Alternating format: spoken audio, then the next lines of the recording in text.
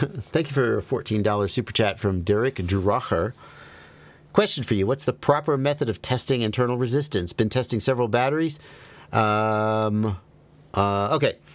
The first thing you have to do when you test internal resistance is the batteries have to be at the same voltage. The internal resistance changes when the voltage changes. So,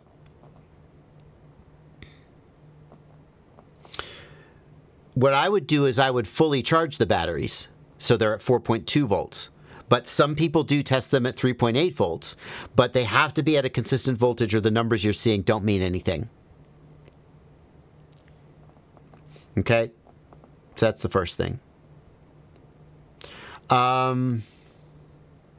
Yeah. Other than that, same state of charge, same charged voltage. And then temperature is the other thing. So if one is, the warmer they are, the lower their internal resistance. Those are good methods for testing internal resistance.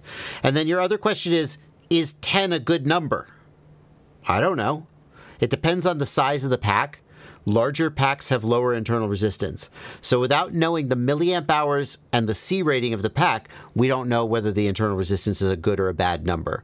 But what you can do is you test the batteries and then you write down 1500 milliamp hour battery, internal resistance, 8, 8, 9, 10, 8, 11, whatever. You write it down.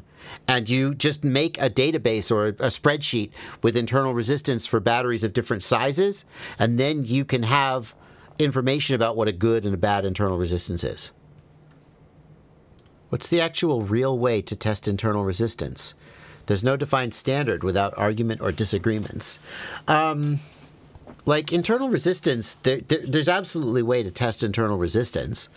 Whether a device is accurately measuring internal resistance is another story. So first of all, there's two ways to measure internal resistance, and one is with an AC signal and one's with a DC signal. The DC one is more common and is cheaper and easier to do.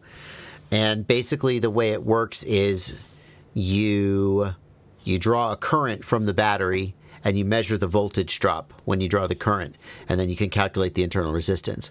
The problem is that you have to measure the current flow very precisely to measure the voltage drop, and accurately calibrating current sensors is difficult to do. It's not difficult, but doing it in a mass production situation is time consuming, and a lot of times the cheap tools that we use to measure internal resistance aren't well calibrated. And that's why they'll give super different answers. If you really want to measure internal resistance, I highly recommend checking out an AC internal resistance meter. And these are not cheap, but they have some advantages compared to a DC internal resistance, which is what your charger is doing when it measures internal resistance. An AC internal resistance meter.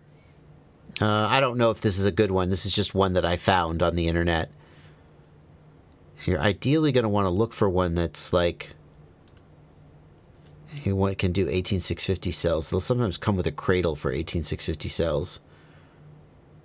An AC internal resistance meter is one thing that it's going to do is it is not going to depend.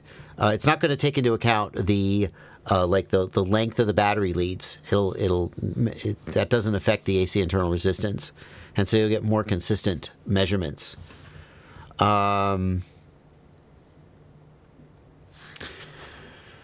Is it independent of the battery voltage?